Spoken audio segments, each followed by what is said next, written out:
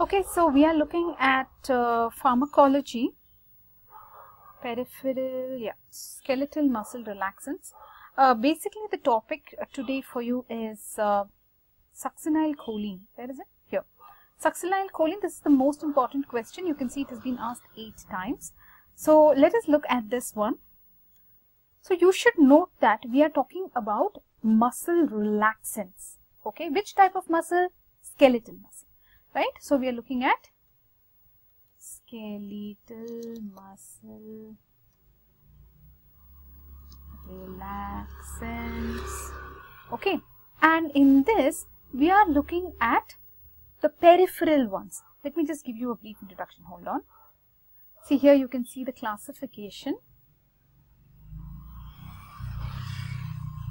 So we are talking about skeletal muscle relaxants, in that you have the centrally acting and the peripherally acting. At this moment, where are we? We are here. SuccinylCholine is the word given to you in the exam. You have to explain everything about it. What will you do? First of all, tell them that SuccinylCholine is a skeletal muscle relaxant. Secondly, it's a peripherally acting skeletal muscle relaxant. Thirdly, you will say it acts on the neuromuscular junction. It does not act on the muscle. It acts on the neuromuscular junction. In that, it is a depolarizing one.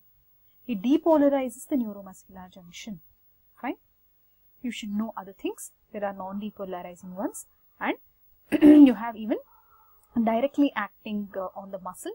As of now, our focus is only this thing, SuccinylCholine. Okay. Now coming back to SuccinylCholine slide.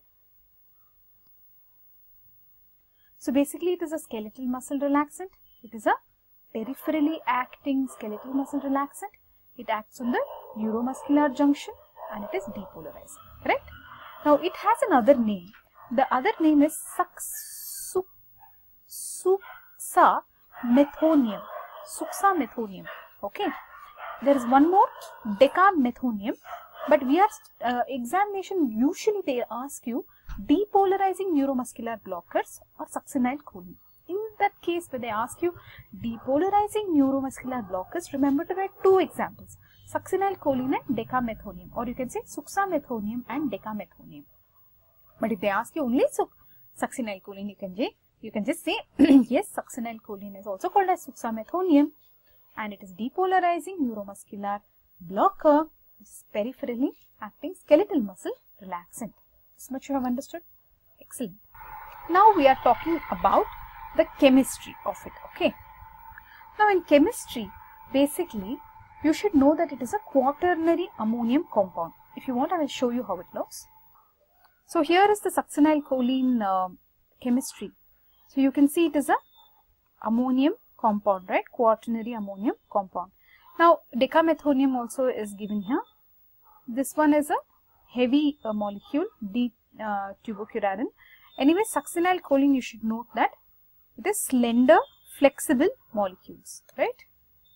Slender and flexible molecules of depolarizing blockers like Decamethonium and SuccinylCholine. You can just know this. Not required to draw in the exam.